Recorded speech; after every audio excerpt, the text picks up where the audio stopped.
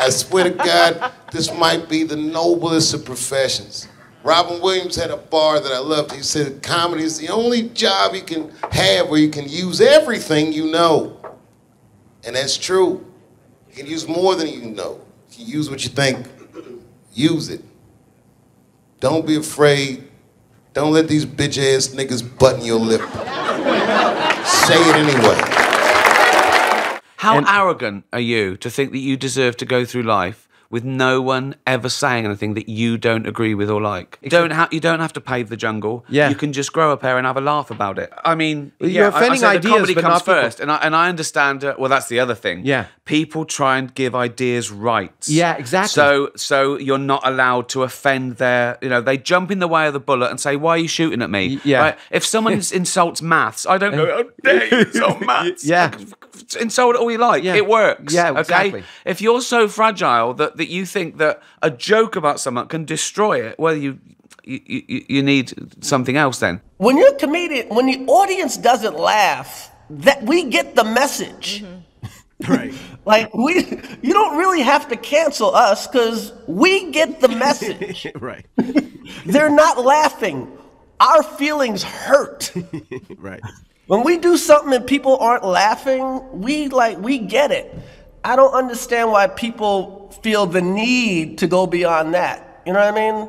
It's honestly, to me, it's a disrespect. It's people disrespecting the audience. Right. Like, oh, you think you know more than the audience.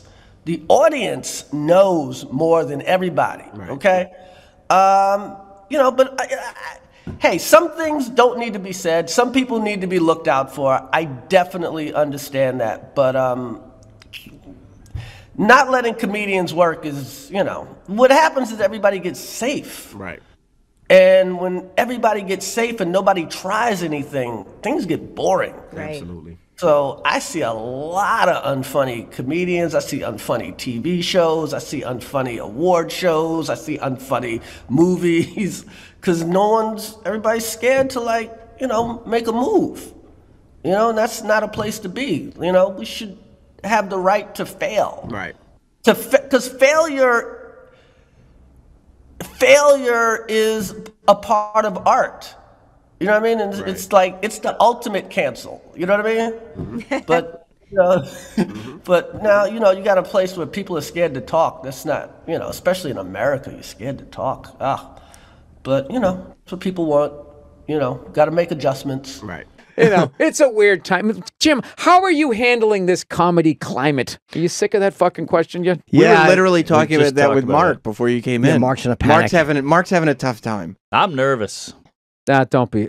Drive the bus right through it. That's the plan. It does. That's what I've been doing, but it's, you know, you never know. I don't know. Yeah, well, when you take due process and burden of proof and you throw that out the fucking window, right? And you give it to a bunch of fucking lunatics who think that they're so goddamn right. I mean, they're insane. They're fucking insane. There's so many people on Twitter that I follow, like, ironically. And when there's like a big story, I just want to hear what the fuck they're saying. Yeah. How do you spin this? What's My favorite one on, on the Kavanaugh one was somebody tweeted, "I lost male friends this week." And then people were like consoling this person, like something happened to her. It's just like this isn't about you. Exactly. This is this poor woman's story. Right. And you're hijacking it, and people are consoling you because you're watching something. You're at home. You gave yourself fucking jury duty, and you're going to sit here and watch this thing that you don't have a fucking vote on and get yourself all worked up. It's some of the best entertainment. They love it. They love Twitter. getting angry. And you know what I never got is the Norm hate, and they go, "Well, he was never funny." Like, what are you kidding? No, I never liked Norm. Like, what? He's maybe one of the best of all time.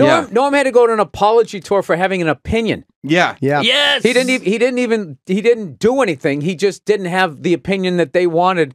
And he had to basically, he has to apologize to 15% of the fucking population. And the Tonight Show canceled him, and they said, out of respect for our viewers, like, what? I know. People were crying in the office. Who was crying at the Tonight Show? It makes no sense. And it's all because he did it in the first interview. Obviously, he was on a press tour. Stop pointing. That's triggering me. I'm sorry. Okay? I want an apology from you. As a comedian today, what do you find funny? Because I think, like, comedy changes a lot. It does. And now, these days, I think maybe we're not allowed to be joking about everything anymore. Yeah, it's, I don't know. The climate is iffy, if you will. But, you know, as far as me personally, I think the sake of the joke was everything to me. And now that we've kind of have this perspective of people's feelings or get hurt, and listen, I will defend humor until the end because it's a very important way to communicate. And just because someone's saying something that's offensive doesn't mean they're being offensive. They're trying to communicate something.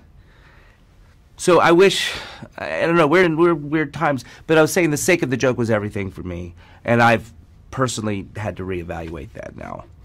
I don't know if the joke is as important as this thing we're all trying to figure out, which is how can we have fun with each other?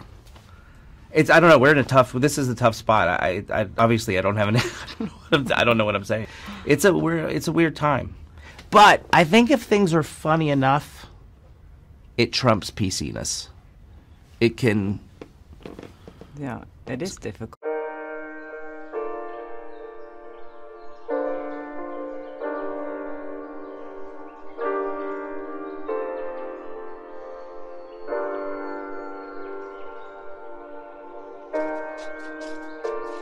It's a nonsense to believe that some people deserve never to be offended their whole life. You know, it's great. And even in universities, there's people that I mean, we're better to hear different ideas and argue. The great thing about freedom of speech, if an arsehole is being an arsehole, you've got the right to call him an arsehole. It's great.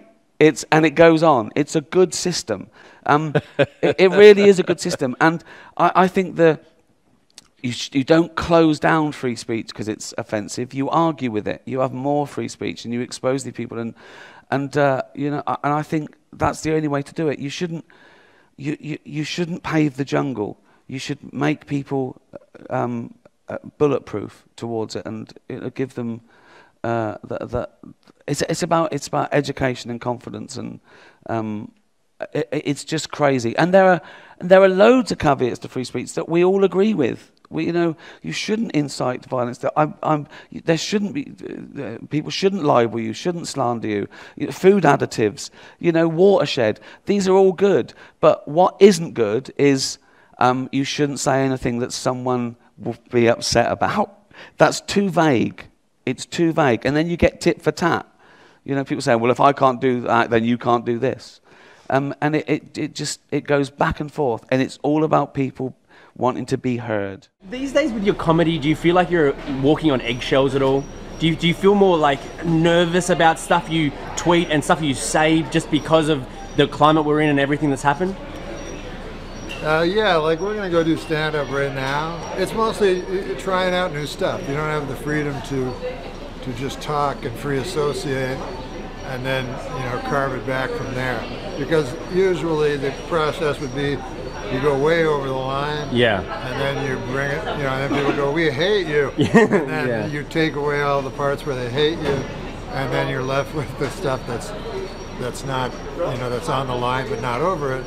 Is your starting point a little bit more sort of tamer these days? Oh yeah. It's very calculated and thought out. And does that hurt your act though? Yeah, it's way less funny. Is that right? Other than it being not as funny, it's wonderful. It doesn't hurt anyone's feelings anymore, but virtually no one laughs. So it's a trade-off. But so that's really hurt your career in terms of the fact that you're an eggshell comedian. And I don't think like... I'm an egg, is that a new term? I just made it up just now. Shouldn't comedy be some sort of sacred place where you're allowed to say whatever's kind of on your mind, and like if it's funny then it's okay? It used to be, like Jerry Seinfeld always says, the audience will let you know. Yeah. When it's gone too far, because they're a cross, representation of the population. Yeah. But now it's not enough to get, 99%. You have to get 100%. Most of the audience wants to be funny. Doesn't care about anything but that. They just want to escape. Yeah. But a tiny group of people ruin it for everyone.